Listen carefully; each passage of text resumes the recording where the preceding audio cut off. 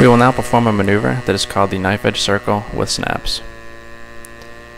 If you recall from the past, knife edge is established by rolling the model from upright level flight 90 degrees to its side.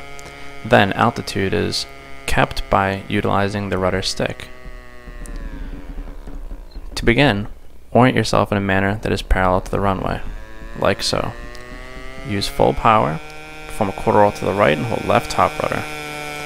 Push down elevator ever so slightly. Perform a positive snap roll.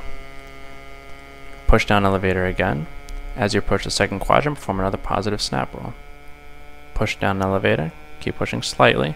Perform a positive snap roll at the third quadrant.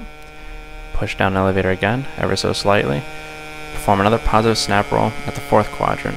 Roll the model to the left to upright level flight, and that completes your knife edge circle with snaps.